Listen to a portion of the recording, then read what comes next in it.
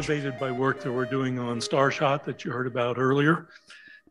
I'd like to contrast two different types of missions to illustrate a point. One type of mission is the launch landing type mission where we launch a rocket, accelerate it for some period of time, and then decelerate it and land. And once we've landed, we do scientific data collection and transmission back to Earth, and we get light propagation back. That's one type of mission, and a very different kind of mission is the one that we envision in something like Starshot, which is launching a spacecraft or a probe, we call it. Spacecraft is kind of a little bit optimistic, a probe, which using directed energy acceleration, so we have a short acceleration cycle, then we have a ballistic cruise cycle where the probe is influenced only by gravity. Then we have scientific data collection as the probe passes Alpha Centauri or some other star system. And after that, we transmit the data back while the probe is still in ballistic cruise mode. And so then we have abandonment of the spacecraft at the end of transmission and light propagation back for getting the data back to Earth. The thesis I'm going to talk about is that the requirements of these two different kinds of missions are very different with regard to speed of the probe or the spacecraft. In particular, in the launch landing mission, there's a strong argument for maximizing the speed of the spacecraft. If nothing else, if we have a human crew aboard, then we would like to minimize the elapsed time as measured by a clock on board the spacecraft, the proper time of the spacecraft. And the way to do that is to accelerate as much as possible and for as long as possible, and go, in other words, go as fast as possible. And that's a pretty strong argument. In the case of the flyby mission, I'm now going to argue that we should actually go slower than we can under some circumstances, particularly as we want to increase the amount of data that we get back from the scientific investigation. So the more general thesis, which I believe and I'd like to convince you of, is that we should look at the stakeholders for a mission. We should look at what their wants and needs are, and then we should carefully catalog the assumptions. And when we do that, we may find that, in fact, we don't want to go as fast as we could go. Okay, so in terms of the things, the stakeholders and what they care about, this plot captures that, the assumptions of what I'm going to talk about. First of all, the assumption is that the primary stakeholder is a science investigator who's collecting information in a flyby and wants to get that data from that flyby back to Earth reliably. The thesis is that that investigator cares only about two things, cares about the amount of data you get back and the latency with which you get it back. That is, a time delay until you get the data back. What that investigator does not care about directly is the speed of the probe. And except when you do the flyby, when you're in the vicinity of the target, the science investigation would prefer if the probe was moving more slowly so that you're in that vicinity for a longer period of time. Other than that, the investigator doesn't care about the speed of the probe. So on the horizontal axis, and I'm going to repeat this plot about 5 or 6 times, so it's important to understand the axes, because these are the two metrics which I believe are important to the science investigator. One is on the horizontal axis is the total received energy on Earth that the probe is able to get back to Earth. And this is a relative measure here. The absolute depends upon a lot of factors like aperture sizes and the electrical power available in the probe and so forth. This is a relative axis. The total received energy reaching Earth, the way communications works, is proportional to the total volume of data that we can get back. So this is a stand-in, an easy way to think about the amount of data that we get can get back. So we are going over, this is a log scale, and we're going over 8 orders of magnitude on this horizontal axis, which would be equivalent to the difference between getting back 10 bits and 1 gigabit of data. On the vertical axis, we have the data latency in years over a period from 0 to 100 years, or 1 century. The data latency is defined as the time elapsed from the time the probe is launched until the data is received back. And it's important that you appreciate that I'm defining latency in terms of the complete return of data, not some initial return of data. The reason I think that's important in this particular instance is that we're going to operate under extremes of energy efficiency.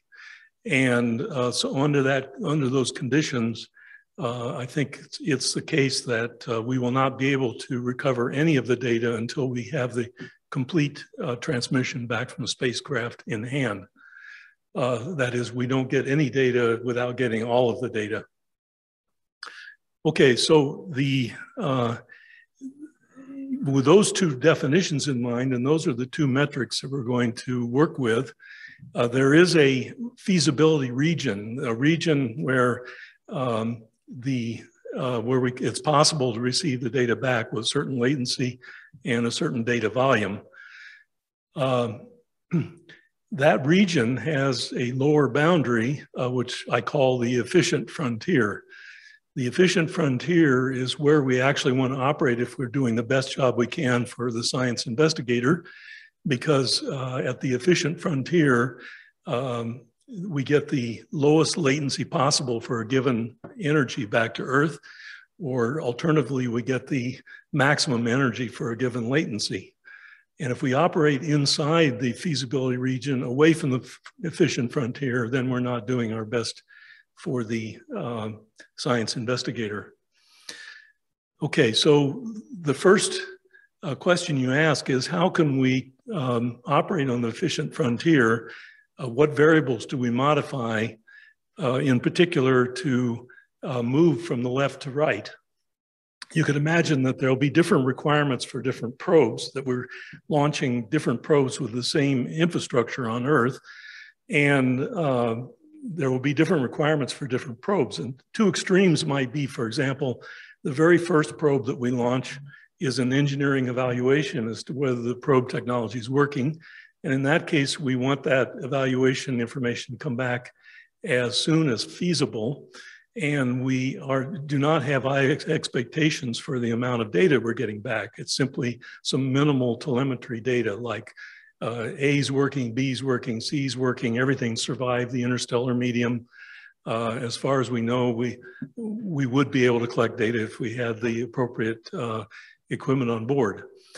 On the other hand, later in the evolution of the system, we could imagine that there's some much more complex instrumentation that requires large amounts of data coming back. And so we'd like to operate far to the right, and we would accept the larger latency that's inevitable if we get larger amounts of data back. Okay, so what happens if we take a single probe with a single mass and speed? In a moment, I'm going to vary the mass and speed. So right now we're holding mass and speed constant. How do we move through this feasible region? Well, the variable that we can modify very easily is the transmission time after encounter, the time until we suspend transmission. Obviously, if we transmit longer, we'll get more data back. So that's one variable we can play with. So what I'm doing here is varying the transmission time after encounter, and we get a curve like this. This curve only touches the efficient frontier at one point. So it is capable of achieving one point on the efficient frontier, but it's not capable of achieving any point on the efficient frontier to meet the varying needs of different probes. So to the left of the tangent point to the efficient frontier, this particular strategy has a larger latency than is possible, that is feasible. The reason for that is the time to target. The low latency is lower bounded by the time it takes the probe to reach the target. To the right of the tangent point, of the efficient frontier, the probe is unable to get back nearly as much data as is possible. And the reason for that is distance squared loss.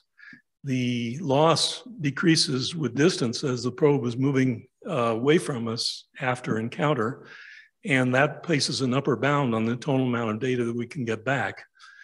And in particular, it keeps us from getting anywhere near the efficient frontier in terms of data volume or energy. Energy is what we're plotting here. So if we want to get different points on the efficient frontier, the way to do that is to vary the mass and speed of the probe. And so I've shown here 4 cases where the probe has a unit mass, where the probe has a mass 10 times greater, 30 times greater, and 100 times greater than the nominal 1 unit mass unit. Now, when we move to higher mass, the probe slows down. And we'll talk about what that mechanism is in a moment. But the curve moves up and it moves to the right. And the tangent point to the efficient frontier moves as we make that modification. So the way to achieve different points on the efficient frontier is not through varying the transmission time, but it's through varying the mass and speed of the probe. And in particular, if we want to get more data back, we should slow down the probe and increase its mass.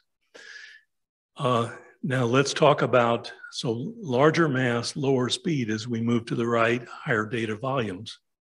Let's talk about what the mechanisms are for these curves to move up and to the right. For the curve to move up, the reason for that is as we increase the mass of the probe, we reduce its speed. And in fact, the latency increases as the quarter power of the mass. Now, if we assume that we have a fixed launcher, which is launching many probes, and the only thing that's varying among the probes is their mass, then we would kind of expect that the latency would increase to the square root of mass because it would be constant kinetic energy. Constant kinetic energy would correspond to a speed that's proportional to the mass to the minus 1/4, I'm sorry, 1 over the square root. It's actually much more favorable than that. If we assume that we're operating in a diffraction limited launching mechanism, we have a fixed beam, a fixed size of beamer, and as we increase the mass, we can increase the size of the sail. If we increase the size of the sail, we can also increase the acceleration time and thereby increase the kinetic energy that we impart to the probe. And so that's why it goes up as a quarter power. The curves move to the right, and the reason for that is has to do with the 1 over distance squared loss that we were talking about earlier. As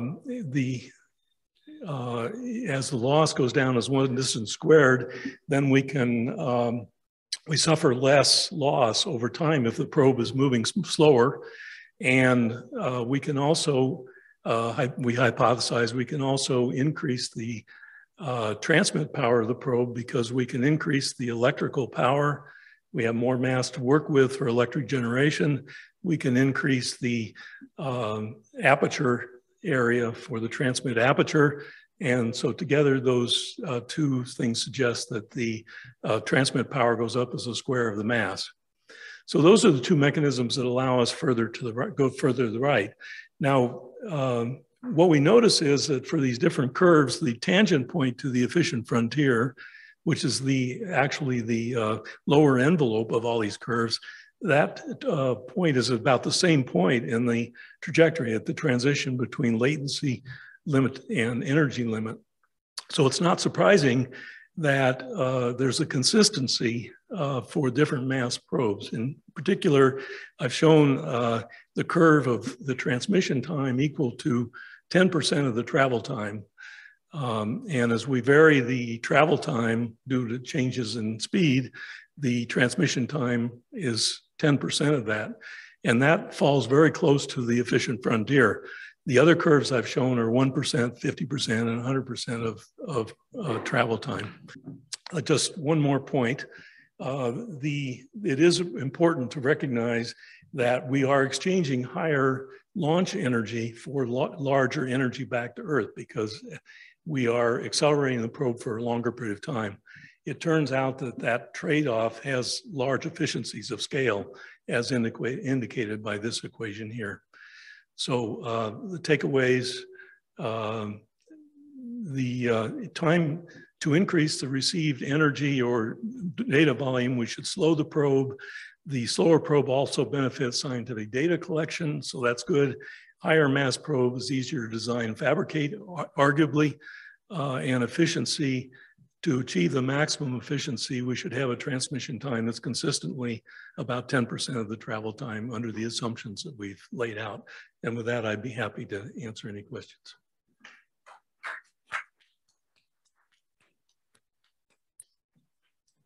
Thank you. We've got a couple of questions. The first question is, if you decrease speed and increase mass, what happens to cost? If you decrease speed and increase mass, what happens to cost? Well, we're actually decreasing speed by increasing mass, and the main impact on cost is that the beamer infrastructure doesn't change. We're assuming that's fixed. However, we are going to be accelerating the spacecraft longer in order to get lower speed and higher mass. And so there is a cost in terms of increased energy consumption in the launcher. That does, however, obey economies of scale. Okay, one more question. Do you include anything like Moore's law for technology development on the efficiency for transmitting data versus mass? For example, delaying launch to develop technology? Well, no, I don't believe there is a Moore's law for transmission. There are, of course, innovations that can be made at the physical layer, such as quantum entanglement and things of that sort that are being investigated. But if we use a conventional style of optical communication, such as NASA's using in their interplanetary system that's going up, if we use those kind of conventional approaches, which is what we've assumed here, we're operating very close to theoretical limits, so there's no additional efficiencies to be had there. But that affects basically the ratio of received energy, which is what I emphasized here, to the number of bits. That ratio is affected by the efficiency of the communication. Unfortunately, there's no magic bullets for making that more efficient. Thank you. David, thanks very much.